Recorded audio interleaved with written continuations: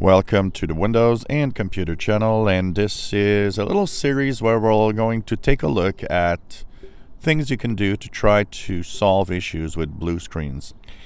Blue screens are these big crashes. In general, when you get a blue screen of death in Windows, it is because there's been a critical problem and Windows just can't continue.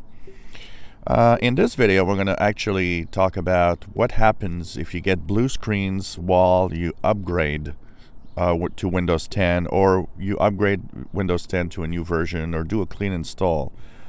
One of the biggest problems while installing is often the too big amount of devices connected to a computer.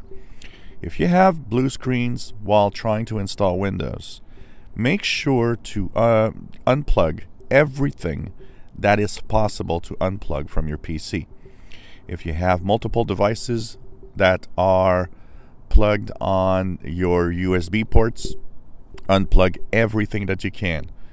And make sure that you are running at the minimum. So that's very, very important. If you have anything you can unplug, and just keep the computer at bare minimum of just running the minimum that it needs to actually function. This is often a case of blue screen of death. As a tech guy, many times that I've installed Windows, the problem arose from devices that are actually plugged in. So this is very important to understand, that if you upgrade, if you change something, if you want to do a clean install, unplug everything, do the clean install, and then after that you'll reinstall each device one by one.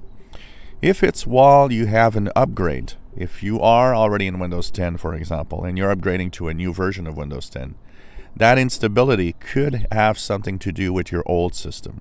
It's not impossible that a setting, or that something is a software that you have installed, a driver, is causing a problem. And it could be a third-party antivirus also. That, when it happens, means that the chances are you might be better off doing a clean install rather than continuing.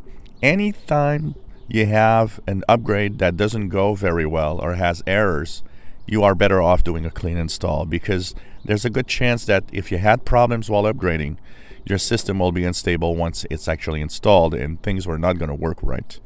So it's very important to do so.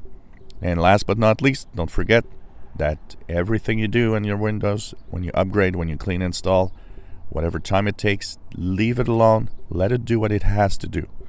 And that's important to know. If you enjoy my videos, please subscribe, give us thumbs up. Thank you for watching our videos.